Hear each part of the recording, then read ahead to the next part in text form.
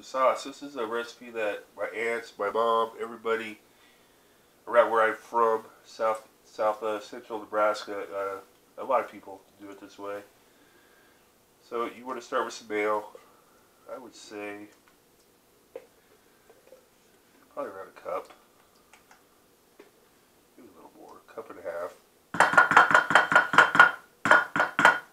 So you got your mayo. A little bit of sugar here. Not a lot. I don't like you could make it sweeter, but I'd say probably half a teaspoon. Milk.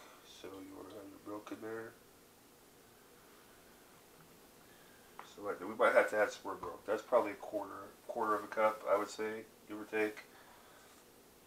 Salt, kosher, of course, and cracked black pepper.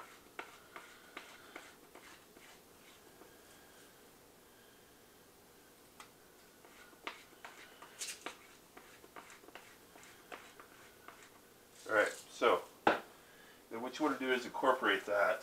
We'll use a whisk, I guess. And obviously should have used a bigger bowl, but it will incorporate quick and it won't be as runny. It's going to be runny, but not as like milk. It's going to be a little more soupy, which we got right here.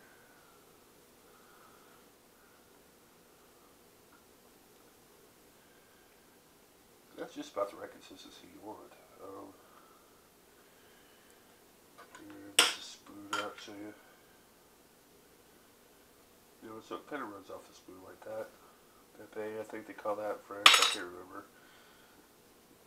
But just so it coats. And what you want to do, I've seen it taste that a little bit, so we're going to give it a little taste. Tastes real good. So you're going to take that sauce that we just made and we're going to incorporate it into our cucumbers. I need some basil here. Just roll it over good. Push that out of there. And obviously the cucumbers are going to leach out water, so right now it doesn't look like a lot of sauce, but you want to let this set a little bit, and it will get more ready. So just incorporate that in.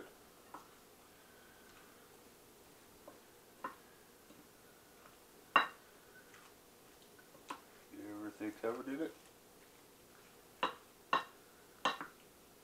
And then I usually let it sit in the fridge a couple hours, get nice and cool.